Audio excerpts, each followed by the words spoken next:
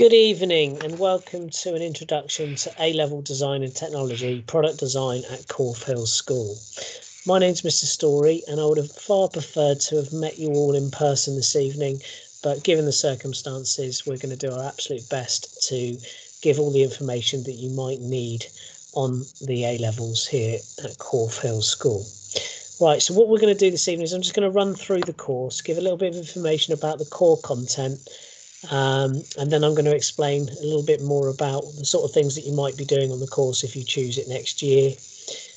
Give some information about the entry requirements and skills that you might need to succeed, and also things that you possibly could go on to with the qualification once you finish here at the end of year 13. Right, just to get started then, a little bit about the course.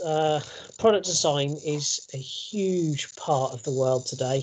The number of products that we all use on a daily basis is phenomenal, and having an opportunity to actually gain an insight into the design of products is an exciting one. The A-Level Design Technology Product Design at Corfe Hills is a creative and thought-provoking qualification, and it's designed really to build practical skills alongside theoretical knowledge and also develop confidence for students to succeed in a variety of careers across design, engineering and architecture. We've got a real supportive department here, and our aim is to encourage students to be creative, innovative and also challenge you all to be your absolute best. I've got some year 13 students that have given a few quotes there, as you can see, about the course. Probably the one that stands out for me is the one that it's allowed a passion to take off, and also given the young person an opportunity to take design technology at university that they're looking forward to starting next September, grades permitting. Right, what would you actually do on product design A-level course? Right, so the course itself is split into two halves. Okay, so half of the course is on the exam element at the end of year 13, and there's two exam papers there. One of them is based on technical principles and the other one is based on designing and making principles. We'd spend a great deal of time through the course, weekly lessons, and we'd be covering theory every cycle, every 2 weeks, and we do regular assessments to support students and hopefully make incremental improvements in those assessments throughout the course.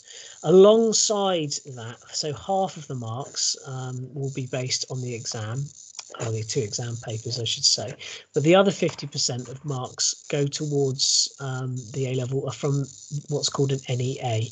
Now most of you will be familiar with this because NEAs are used often in GCSEs, and those of you who might have studied GCSE product design or graphics are currently in the middle of their NEAs at the moment, which stands for non-examined assessment. So it's a piece of coursework, and in product design that piece of coursework would probably last almost a year, and it would be about you embarking on a project of your own choice.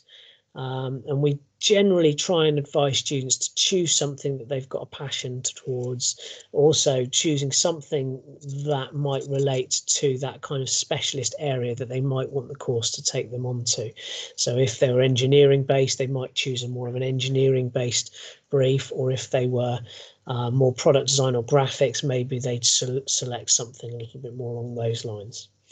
But you'd spend year 12, we're going to do two major projects in year 12. One of them would be based on graphics and one of them would be based more of the graphics one would be based on an architectural outcome, and then a product design outcome that would be where you have an opportunity to design and make a fully working prototype for a new product. This year we're doing a lamp, and all the students are designing and making their own desk lamps. And they're actually really enjoying that and actually producing some fantastic outcomes. And obviously this then leads into the year 13 non-examined assessment that you'd study all the way through until about March in year 13. So the course is kind of a bit of two halves. There's theory in it. There's half of it's based on an exam, two exam papers, and then the other half is on a non-examined assessment, which is coursework based.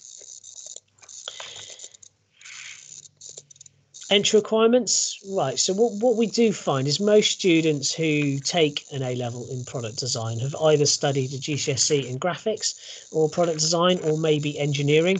So they've got a familiarity with the subject and the department and the use of a variety of materials and tools and equipment.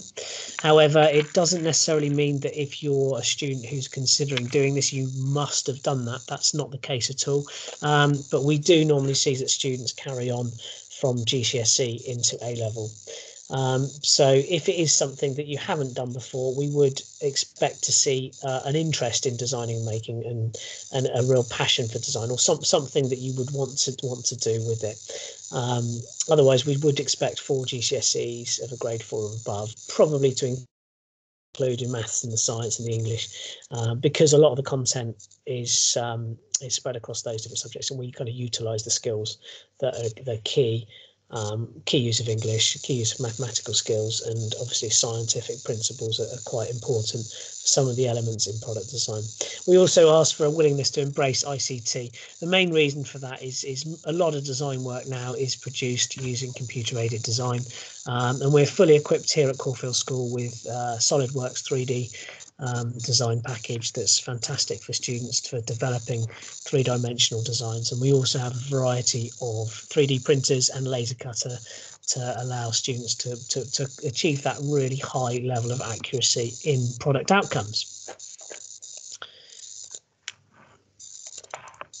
Okay, so what skills do you need to succeed? Now, this is quite crucial, because we always like to think that we know what we need, but often it's not necessarily the same for all subjects. But we would probably suggest that good problem solving skills, an ability to recognize problems and maybe identify solutions is something that we'd hope that you might have. A bit of creative thinking. I think all product designers need a little bit of creativity, and I guess it's our job here as teachers to try and extract that creative thinking and support you with that. Good organisation. There's a lot of coursework, there's a lot of management, there's a lot of kind of use of tools and equipment, a variety of different things. So you have to be quite organised. You have to be able to plan ahead quite well. Self-discipline. That I've dropped that in there because we'd be working on projects over quite a long period of time. We'll be doing 2 portfolios in year 12, and obviously they might be 6 months work. So you have to be self-disciplined to kind of be determined to finish off work at home in your own time, and also come back after school if need be, to do that, go that extra mile. Motivation, enthusiasm, that generally comes with the subject. It's a really enjoyable subject, but you have to be motivated. You have to enjoy making things. You have to enjoy designing things. And I've also put technical ability is useful, although not essential. The ability to draw is often seen as something that's really important, but actually it's not necessarily the skills of drawing. It's more about the ability to communicate your ideas well, and being able to use 2D design and 3D CAD is often a good method for that. Future pathways, where can it take you? Right, universities obviously is a number one priority for a number of students. We find that students go on with product design A-level, and they could do graphic design, engineering or architectural specialisms. Possible employment routes are there. Level 3 apprenticeships are opportunities for those who seek and find. But really, you could lead into a wide variety of professions, and I've just listed, it's not a full list there, but there's just some examples of some of the different kind of careers that could be formed from taking an A-level in product design. I just wanted to share with you a couple of the outstanding outcomes that we come up, or students come up with here at Caulfield School. Here's a typical example of an architectural model that's been produced for their final A-level NEA. And you can see the student there has designed a riverside cafe for a local architectural firm, and they've used a variety of tools and equipment and materials and resources to make a really high quality architectural model. On the other side of things, perhaps it's more a product-based outcome that you produce, and this is an example of an A-level student who's come up with a new display unit for point-of-sale display unit to go in a department store. Let's hope it's not one of the ones that's folded. But yeah, a department store for a new range of cutlery there. So they've come up with a range of ideas, and they've produced a prototype there that then can be stored in the shop and measured on its success. Okay, that's me done on all of the information I was going to pass over this evening. One last thing I will say is the course is great fun. It's really enjoyable. It actually has so many skills in it that can be built upon and take on into future life. If you have any questions, please do not hesitate to ask any in the chat window now. Otherwise, if you would like to just send me an email with any questions, I've put my email address there for you. Thank you very much for attending and listening, and I will now transfer over to answering any questions via the chat. Thank you.